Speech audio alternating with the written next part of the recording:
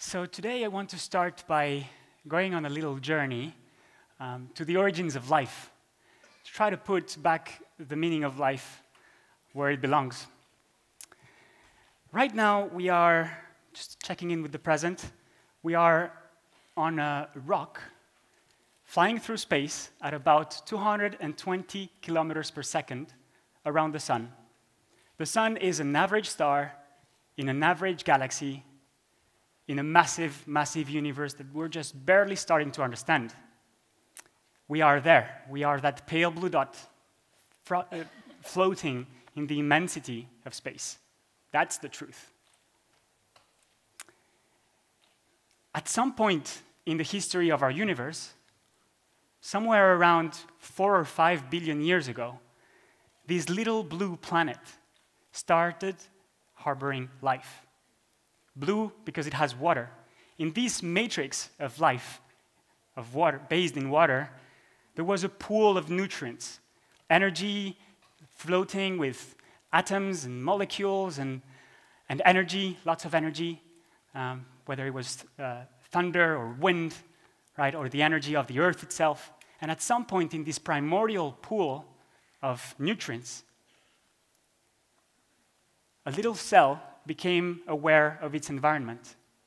Through a mechanism that could be very similar to taste, a chemical sensing, this cell started receiving and capturing the energy and the nutrients in its environment. This cell started eating. Food, the meaning of food, the meaning of life are intimately linked. Life is really all about energy and nutrients flowing in a matrix based in water. That's what it is. That's what we are. One of the first gastronomers and food philosophers, Brillat-Savarin, said that the universe is nothing without the things that live in it, and everything that lives eats. This is also the guy that said, "Tell me the way you eat, and I will tell you what kind of human you are." About 1.8 million years ago, we started harnessing fire, like Prometheus in Greek mythology. We took the fire from the gods, and we became human. This curious ape, a breed of apes, started having a fire at the center of their homes and their communities. And that was fundamental for us going from being animals and in nature to creating culture and becoming humans. Something fundamental changed in our biology, in our bodies. With fire, we were able to capture the nutrients that were in our environments and make it much more efficient to turn those nutrients in nature and turn them into our consciousness and turning them into power to fuel ourselves as individuals, but also as communities. Our brains became bigger, our guts became smaller, we started having more time to dance, to tell stories, to sharpen our tools with that fire that we had harnessed as well. We are cooking apes. We are the only animals, think about it. We are the only animals that control fire and also the only ones that cook their food.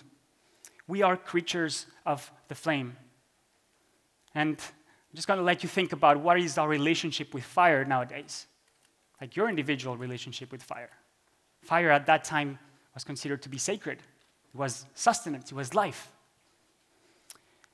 And then at some point, we shifted from being hunter-gatherers, just trying to get the best of food and animals and hunting from our environments by going to places, right? We had to go a long way. We had to move with the seasons and the rains. But at some point, something changed, and civilization was born.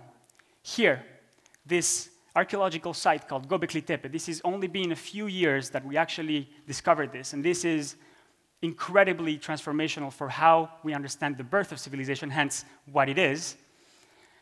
There's a site that changed completely what we understand, what it means to be human. Göbekli Tepe is a place where 10,000 years ago, there was a settlement. In that settlement, at the center, there was a temple. Around this temple, this is 2,000 years before we think agriculture was born, around this temple, humans gathered, shared belief system. Imagine our ancestors having control over fire, having a place to meet, to celebrate, to exchange seeds, to tell stories, to create culture, to start writing, starting to create ways in which we could remember the history. This is really where we started. What does this mean? Shared belief system before agriculture. That's a game changer. We thought agriculture had created the first cities, and hence the first institutions of power, and hence the first villages and civilization as we know it. But it was about a shared common belief system. And then from there, we started, the following thousands of years, we started traveling further and further away, building bigger and bigger structures, being able to mobilize our communities, our families, our tribes, to lift up heavier and heavier stones, creating things together. And as we see in the Roman Empire, it was all based on trade. This was the emergence of global trade, and that is, we lived in a globalized world now. This is where it started, 2,000 years ago, over 2,000 years ago. And what were we exchanging? We were exchanging oysters, salt, wine, olive oil, right? And stories, of course. And that is also where money was created. 200 years ago, the cities started changing drastically and at an increasing speed for the simple reason that we invented the steam engine, and that is where the age of fossil fuels started. At the center of cities, only 200 years ago, this means maybe 3-4 generations ago, right? Our great-grandfathers lived in cities where, like London and New York, at the center, there was food. There were food markets, there was cattle, animals, and cheese and eggs and vegetables and all the things that we needed to fuel the city. With the invention of the steam engine, we started growing very fast, and this is the fast world that we live in now, started really exploding at that time. Now, today, November 2019, it does feel like this is a turning point in the history of our planet. It's a turning point in our shared history here as a human family. We are industrialized. We have industrialized nature. Did you know that 2/3 of the forests that were here 200-300 years ago, 2/3, they're gone. We've cut it all in order to grow more food. This is a recent paper that came in showing the extent at which we are covering the surface of the ocean. Over 50% of the surface of the ocean today is being fished, is being extracted of its food. By the way, did you know that bluefin tuna, from a conservation standpoint, is under threat of disappearing? It is threatened. There's another species that is threatened, panda bears. You know panda bears? They're cute. Eating bluefin tuna from a conservation standpoint, from an ethical standpoint, is like eating panda. The food waste paradox is that we are producing more food than we need right now. And about 1/3 of the food that we produced as a species is going to waste. 1/3 of all the food. 8% of global carbon emissions is caused by food waste, according to the UN. 8%. That is 2 or 3 times more than all aviation. Food waste. And of course, there is the side result of that. We are entering a new geological era, the Anthropocene, the age of humans. And we're now seeing from space an ocean, like a whole continent of plastic in the Pacific. Most of that plastic is related to food consumption. All the plastic that you see in this image, or most of it, was related to someone eating something or drinking something. That is our impact. We are degrading ecosystems, as we were hearing earlier, at an increasing speed. We are losing life for the first time in the history of the planet. We are losing life. We're not creating more diversity. We're not harboring more life. We're actually burning our house. And that is why I think that this year there's a big metamorphosis happening. As a species, there's a big awakening. We are in a crisis. This is what's happening today. We're just over-consuming, forgetting to be grateful, forgetting that food is sacred, that food is life. Let me tell you a little bit about how I got here. I started cooking as a chef, working in Michelin-star restaurants, and really trying to understand the art and the technique of cooking. But soon I realized that the power of food was much more than just nice fine dining restaurant, and also cooking mostly, if not only, for privileged people.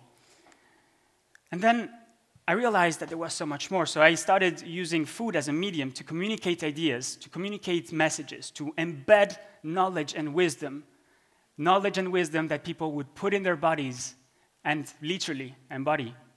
Food is our most intimate connection to nature, the most intimate connection that we have with our planetary orb. I ended up doing research in experimental psychology, understanding the senses, understanding the human mind, how we make up beauty and meaning through our senses. And I got really interested into behavior change. How can we continue in this way, just eating our way out through the planet? And it's actually delicious. Evolution has been powered by deliciousness, by pleasure. So if we want to evolve from now, we have to use that pleasure as a tool for change. And it's not all doom and gloom. You know, we're in a crisis, yes, but we're also alive, and that's beautiful to celebrate. And there are so many intelligent people on our planet. There's so much creativity, there's so much power, so much abundance of food. We have everything we need, and more. This is the most comprehensive plan to reverse climate change, Project Drawdown. Out of the top 20 solutions, 8 are directly connected to food. Number 3, reducing food waste. Number 4, eating less animals, eating more plants. And that is why, in the past year, feeling this metamorphosis, feeling this huge change, I wanted to give all the best I could and co-created with about 150 people through Patreon a guide to conscious eating. Also asking my friends, the ones that are working in food, that understand behavior change, the best people in our community, to help me design a guide to conscious eating. So number 1, let's eat real food. Let's connect with our farmers, the people that live in our country. Let's connect with the seasons, with the cycles of the planet. Let's be patient growing food. Let's plant food in our homes if we can. Let's really connect with the reality of food. Let's touch the earth. Did you know that one of the leading causes of climate change is actually animal agriculture? We think that it's, transportation or construction and all that. Agriculture, the food system, is really at the center of human civilization. Scientists have shown all the evidence you can imagine, showing that following a plant-rich diet can really be a game changer. And it's not about depriving ourselves from the goodness of life. It's not about stopping to eat animals. It's about being very conscious of how precious their life is. They are also family, right? We're all born in this primordial pool 3.8 billion years ago. We need to respect the animals. We need to respect and protect them. Question everything. If you think that a vegan diet is all you need to do, think again. Go beyond the facts. Did you know that if you eat avocados from Chile, you are voting with your money to violate basic water rights? There are people that don't have any more water in their rivers because of the global crave for avocado. So think again and question everything. Question even what I'm saying right now. If you like something, if you are curious about something, go for yourself and find the information. Reducing food waste. It's as simple as that. Imagine 8% of global carbon emissions could be reduced by us just being much more reverent when it comes to eating, not wasting everything, not wasting anything. About half of the food waste actually happens in our refrigerators, in our very own plates. Be mindful about that every day.